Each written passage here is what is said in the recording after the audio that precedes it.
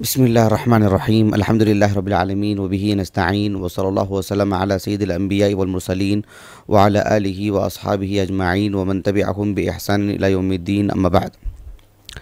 سلسلہ تفسیر کی یہ 25ویں نشست ہے اور اس نشست میں انشاءاللہ سورۃ الواقعہ کی آیت نمبر 27، 28 اور 29 یعنی ان 3 آیتوں کی تفسیر ہوگی انشاءاللہ۔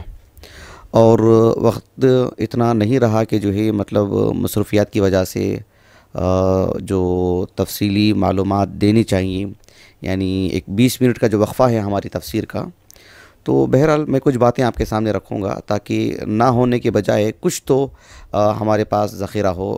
اللہ تعالی ہمارے وقت میں برکت عطا فرمائے تاکہ اگر ہمارا انتقال ہو تو کچھ تو ہمارے پاس ذخیرہ ہو۔ بغیر کیے کہ مرنا اس سے بہتر ہے کہ اللہ رب العالمین کی دین کی خاطر کچھ تو ہم کر کے مریں، اللہ تعالیٰ اسے قبول فرمائے۔ تو انشاءاللہ ان 3 آیتوں کی تفسیر ہوگی نہایت اختصار کے ساتھ۔ اللہ رب العالمین نے فرمایا وَأَصْحَابُ الْيَمِينِ مَا أَصْحَابُ الْيَمِينِ فِي سِدْرٍ مَّخْضُودٍ وَطَلْحٍ مَّنضُودٍ وَظِلٍّ مَّمْدُودٍ۔ وَظِلٍّ مَّمْدُودٍ اس آیت کریمہ کی تفسیر انشاءاللہ اس کے بعد والی نشست میں ہوگی۔ اللہ سبحانہ و تعالیٰ نے جو سورۃ الواقعہ کے آغاز میں انسانوں کے جو 3 صنف بیان فرمائے ہیں قیامت کے دن، ان میں سے 2 تو مسلمانوں کے ہیں، تفاضل ہوگا اس میں، اور ایک کافروں کی جماعت ہوگی والعیاذ باللہ۔ ان میں جو السابقون ہیں یعنی المقربون، جو اللہ رب العالمین کے سب سے قریبی بندے ہیں، ان کے لیے اٹھنے بیٹھنے کی، کھانے پینے کی اور لطف اندوز ہونے کے لیے حور عین کی جو اللہ رب العالمین نے نعمتیں بیان فرمائی ہیں، اس کا تفصیلی ذکر ہو چکا ہے۔ آج کی اس نشست میں اللہ رب العالمین نے اہل ایمان کے جو 2 صنف ہیں، 2 جماعتیں ہیں، 2 گروہ ہیں، ان میں سے دوسرا گروہ اصحاب الیمین جو ان کے بعد والے لوگ ہیں، ان کے بعد کا مقام اور مرتبہ ہے، ان کا ذکر اللہ رب العالمین نے فرمایا وَأَصْحَابُ الْيَمِينِ مَا أَصْحَابُ الْيَمِينِ۔ وَأَصْحَابُ الْيَمِينِ مَا أَصْحَابُ الْيَمِينِ پچھلی آیت میں آپ دیکھیے وَأَصْحَابُ الْمَيْمَنَةِ مَا أَصْحَابُ الْمَيْمَنَةِ، اور یہاں پر ہے وَأَصْحَابُ الْيَمِينِ مَا أَصْحَابُ الْيَمِينِ۔ الیمن اس کا تفصیلی معنی تو ہم وہاں بتا چکے ہیں سورۃ الواقعہ کے آغاز میں، لیکن وہاں پر وَأَصْحَابُ الْمَيْمَنَةِ مَا أَصْحَابُ الْمَيْمَنَةِ اور یہاں پر وَأَصْحَابُ الْيَمِينِ مَا أَصْحَابُ الْيَمِينِ، یہ تفنن یعنی مزید نشید کے طور پر نشاط پیدا کرنے کے لیے اور دلچسپی پیدا کرنے کے لیے، اور دونوں اسلوب اللہ رب العالمین نے اختیار فرمائے ہیں۔ وَأَصْحَابُ الْيَمِينِ مَا أَصْحَابُ الْيَمِينِ اس آیت کریمہ میں یعنی امام طبری رحمہ اللہ نے بیان فرمایا، جو اس سے پہلی والی آیت میں بھی ہم نے ذکر کیا تھا کہ یعنی اصحاب الیمین اس لیے کہا جاتا ہے کہ جو ہے یہ اللہ رب العالمین جب قیامت کے دن انسانوں کو کھڑا کرے گا، حشر کے میدان جسے ہم کہتے ہیں، تو یہ یعنی جو دائیں جانب والا حصہ ہے وہ اس جانب کھڑے ہوں گے، ان کا وہاں پر رہنا ہی وہ اس بات کی دلیل ہوگی کہ جو ہے وہ اہل جنت میں سے ہیں، وہ کامیاب لوگ ہیں، وہ بابرکت لوگ ہیں جس نے اللہ نے قبول کر لیا ہے، بڑی بات ہے یہ۔ اور دوسری بات یہ ہے کہ ان کے ہاتھوں میں ان کے دائیں ہاتھوں میں ان کے اعمال نامے دیے جائیں گے، گویا کہ ان کی کامیابی کی ایک دلیل ہوگی، یعنی جو اللہ رب العالمین نے سورۃ الحاقہ میں بیان فرمایا کہ یعنی کیا آیت کریمہ ہے قطوفها دانیہ کلوا واشربوا ہنیئا بما اسلفتم فی الایام الخالیہ واما من اوتی کتابہ بیمینہ، یہ آیت کریمہ واما من اوتی کتابہ بیمینہ فیقول ہاؤم اقرؤوا کتابیہ، تو واما من اوتی کتابہ بیمینہ یہ اسی سے متعلق ہے۔ یہ بھی ایک بات ہے کہ اللہ رب العالمین دائیں ہاتھ میں انہیں اعمال نامہ دے گا۔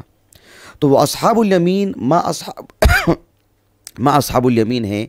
اس آیت کریمہ کی تفسیر میں حافظ ابن جریر طبری رحمہ اللہ نے قتادہ ابن دعامہ سدوسی رحمہ اللہ کے حوالے سے نقل کیا ہے کہ انہوں نے کہا کہ وہ اصحاب الیمین یعنی ما اصحاب الیمین، یہ اسلوب میں اس بات کی وضاحت ہے کہ گویا کہ اللہ رب العالمین یعنی اہل ایمان کو یہ بات بتا رہا ہے کہ آپ جانتے ہیں کہ اہل ایمان کے ساتھ یعنی اصحاب الیمین کے ساتھ اللہ تعالیٰ کیا برتاؤ کرے گا، ماذا لہم وماذا اعد لہم، اللہ نے کیا تیار کر رکھا ہے ان کے لیے، کیا چیزیں دے رکھا ہے رب العالمین نے ان کے لیے۔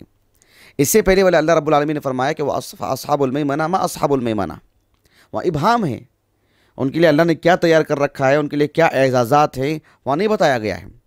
اس کی تفصیل یہاں پر رب العالمین نے دے دیا کہ وہ اصحاب الیمین ما اصحاب الیمین، کہا کہ ان کو جو چیزیں دی جائے گی، کہا کہ فی صدر مخضود، وطلح منضود وظل ممدود وماء مسكوب وفاكهة كثيرة لا مقطوعة ولا ممنوعة وفرش مرفوعة.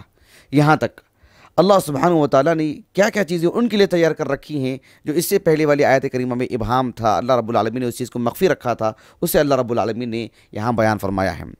اللہ رب العالمین ان کے لیے کیا کچھ چیزیں عطا کرے گا وہ تو بہت بڑی مقدار میں ہیں. برصغیر مثال اللہ سبحانہ و تعالیٰ نے جو چیزیں یہاں بیان کی ہیں، ہم آج کے درس میں اس نشست میں 2 باتیں بیان کریں گے. اللہ تعالیٰ نے کہا کہ فی صدر مخضود، کہ اہل جنت جو اصحاب الیمین ہیں وہ بے خار بیریوں میں ہوں گے. صدرن بیری کو کہتے ہیں، معروف مشہور درخت ہے. اس درخت کا جو پھل ہے بیری جو ہے یعنی صدر، اس درخت کی اس پھل کی کوئی خاص یعنی خصوصیت ہو ایسا تو نہیں ہے، میں دنیاوی اعتبار سے بات بتا رہا ہوں، لیکن اس کا جو درخت ہے بہت گھنا ہوتا ہے، پھیلا ہوا ہوتا ہے.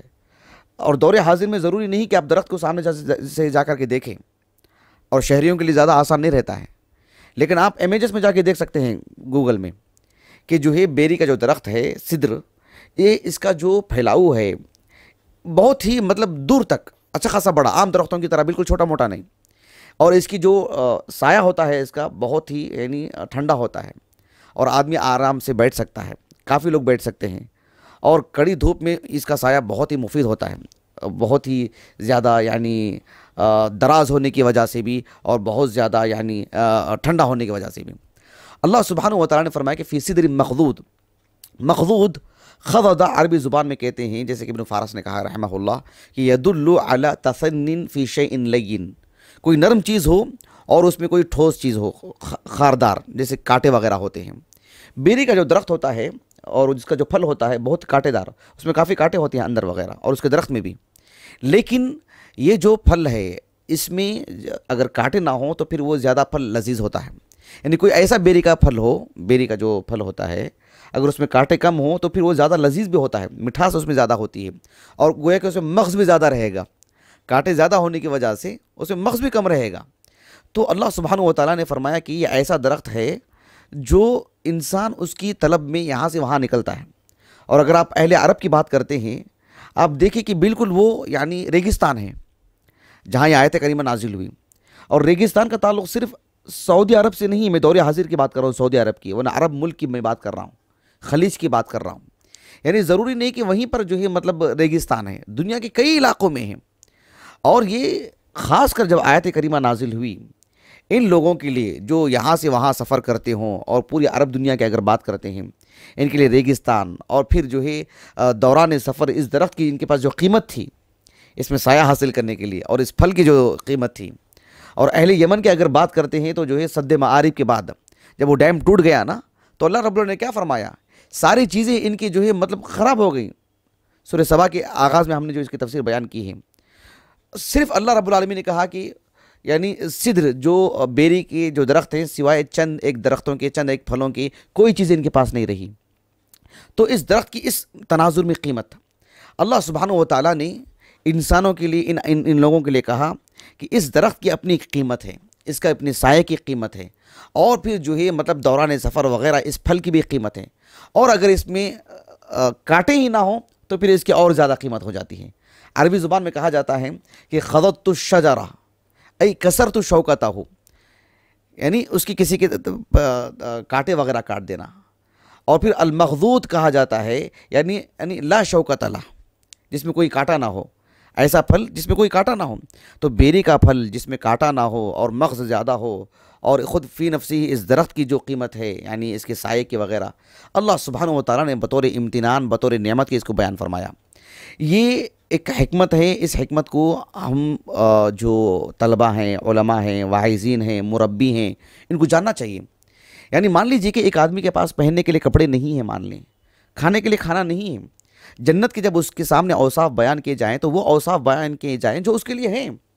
ایک آدمی کے لیے تنگ گھر ہے، چھوٹا سا گھر ہے، آپ اسے اسلام کی دعوت پیش کرتے ہیں، یا ایک مسلمان ہے اس کے اندر نافرمانیاں ہیں، نہ بھی ہوں، اسے جنت کی جب اوصاف بتائیں تو وہ چیزیں بتائیں جو اس کی نفسیات کے اعتبار سے زیادہ مفید ہوں، زیادہ اس کے اندر جو اس کے کشش کا ذریعہ بن جائیں، اور اس کے لیے جنت کے حصول کا زیادہ جو اس کے اندر شوق پیدا ہو جائے.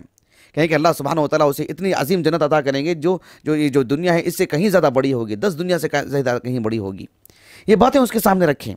سب سے کم مقدار میں جو سب سے آخری میں جنت میں داخل ہونے والے کو جو جنت دی جائے گی اسے اتنی عظیم اتنی کشادہ جنت ہوگی.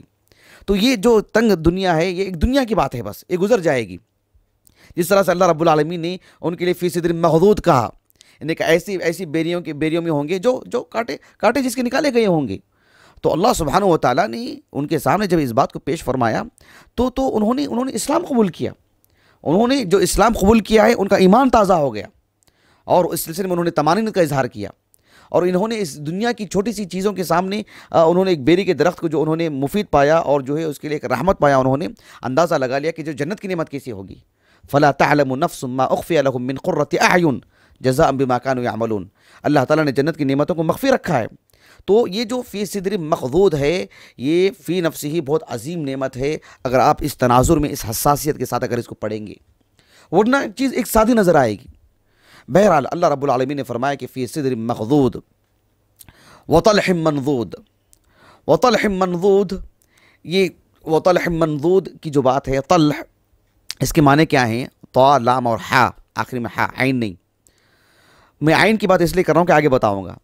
وطلح منضود، طلح امام طبری رحمہ اللہ نے معمر بن مثنیٰ کے حوالے سے لکھا ہے کہ اہل عرب طلح یعنی جو بہت ہی بڑے بڑے درخت ہوا کرتے تھے، پتہ نہیں وہ چوڑائی میں یا لمبائی میں یا جس کے بالکل گھنے جو ہے مطلب اس کی ڈالیاں ہوں اور بڑے بڑے درخت ہوں جس کے پتے بھی کافی بڑے بڑے ہوں، ان درختوں کو طلح کہا کرتے تھے اہل عرب.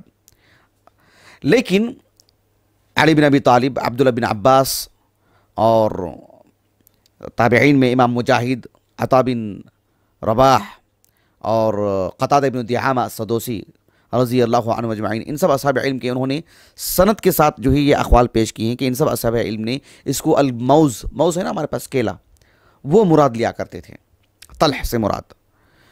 اور اہل یمن خصوصی طور پر طلح تو وہ الموز ہی مراد لیتے تھے، موز ہی کے لیے الطلح کہا کرتے تھے. تو طلح سے مراد موز ہی ہے.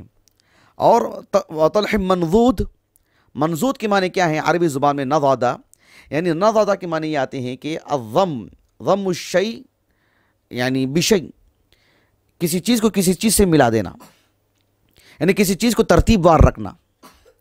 یعنی گھروں میں سامان رکھتے ہیں نا ترتیب وار، کسی انسان کے دانت ہوں بالکل مرتب، وہ بھی ایک خوبصورتی کی بات ہے. تو بالکل سامان کا یا کسی چیزوں کا بالکل مرتب ہونا. آپ دیکھیے جو کیلا جو ہوتا ہے، موز، اس کا جو درخت ہوتا ہے، جو کیلے لگے ہوئے رہتے ہیں، آپ دیکھیے کس قدر خوبصورتی کے ساتھ، ایسے معلوم ہوتا ہے کہ نہایت اہتمام کے ساتھ اسے جوڑا گیا ہے اور بہت ہی اہتمام کے ساتھ.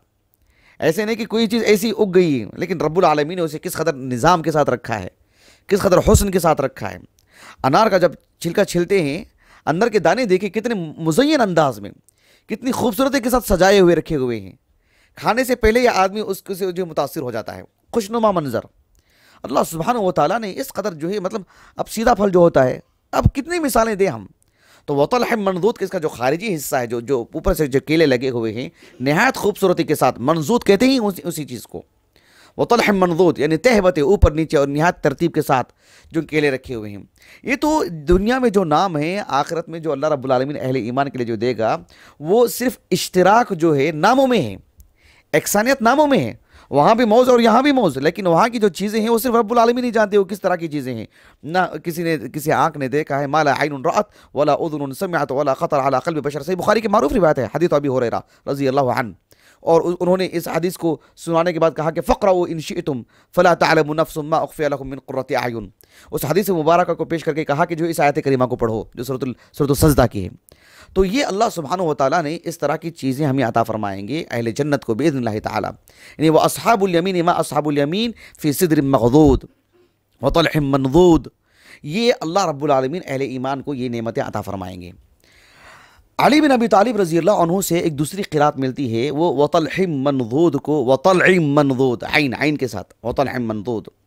حالانکہ جمیع القراء، سبھی شہر یعنی مطلب جو بھی حجاز یعنی مصر اور جو ہے عراق کے کوفہ بصرہ، یہ جو بڑے شہر ہیں وغیرہ، یہاں سبھی جو معروف قراء ہیں اس کو وطلح منضود، عثمانی مصحف میں ایسے لکھا ہوا وطلح منضود. لیکن علی بن ابی طالب رضی اللہ عنہ سے جو قرات منقول ہے وطلع منضود عین سے، طلع کے معنی کیا ہے؟ کسی چیز کا نمودار ہونا۔ طلع عربی زبان میں متعدد معنوں میں استعمال ہوتا ہے، اور خود قرآن نے اس کو متعدد معنوں میں استعمال کیا، خود قرآن مجید نے۔ طلع یعنی ان پودوں کو بھی کہتے ہیں جو ابھی ابھی نمودار ہوئے ہیں، جسے ہم خوشے کہتے ہیں نا، کھجور کے خوشے ہوتے ہیں، تو اس کو بھی اللہ سبحانہ و تعالیٰ نے فرمایا کہ وَالنَّخْلَ بَاسِقَاتٍ لَهَا طَلْعٌ نَضِيدٌ۔ سورۃ الشعراء میں اللہ نے کہا وَزُرُوعٍ وَنَخْلٍ طَلْعُهَا هَضِيمٌ، طَلْعُهَا یعنی اس کے خوشے، تو یہاں پر علی بن ابی طالب نے اس کو طلعوہا پڑھا اس کو انہوں نے، لیکن جو صحیح قرات ہے وہ یہی ہے کہ وطلح منضود، طلح کے معنی موز کے آتے ہیں۔ اس کے بعد اللہ رب العالمین نے فرمایا وظل ممدود، اس میں کافی تفصیل ہے، وظل ممدود وصدر مغضود سے بھی اس کا تعلق ہے، اور فی نفسی وظل ممدود ایک مستقل اللہ کی طرف سے ایک عظیم نعمت ہے اہل جنت کے لیے، لیکن اس میں خاصی تفصیل ہے۔ اس موضوع سے متعلق جو آیات ہیں، جو احادیث ہیں، اور پھر جو ہے جنت میں یعنی سورج تو نہیں ہوگا لیکن سایہ ہوگا، وہ کس طرز کا سایہ ہوگا اس میں کافی تفصیل ہے، وہ انشاءاللہ میں اس کی بات والی نشست میں یہ باتیں رکھوں گا۔ اور وقت کی تنگی ہے، آج چہارشنبہ ہے اور شام میں ہمارا درس ہے، ایسے میں اللہ جزائے خیر دے شیخ شعیب کو اور ہمارے شیخ سفیان کو اور ہمارے بھائی عنایت اللہ بھائی کو جو بنگلور دروس سے متعلق ہیں، جنہوں نے انہیں ایک ہمت دلائی کہ جو ہے میں درس دے دوں ابھی تاکہ کل جمعرات میں جو ہے اس کو داخل کرنے کے لیے۔ اللہ سبحانہ و تعالی ہم سب کی اس عظیم خدمت کو قبول فرمائیں جو اللہ ہی کی طرف سے کی جا رہی ہے۔ اللہ تعالی ہمارے وقت میں برکت عطا فرمائیں، اور اللہ رب العالمین ہمیں وسائل عطا فرمائیں جس میں ہم آسانی کے ساتھ اللہ کے دین کی عمدگی کے ساتھ خدمت انجام دے سکے، اور اللہ تعالیٰ اسے قبول فرمائیں۔ اللہ رب العالمین ہماری اس نشست کو ہمارے اساتذہ، ہمارے والدین اور ہمارے کل معاونین، مشاہدین، ہمارے اہل خانہ اور ہمارے لیے ذخیرہ آخرت بنائیں۔ سبحانک اللہم و بحمدک اشہد ان لا الہ الا انت استغفرک و اتوب الیک۔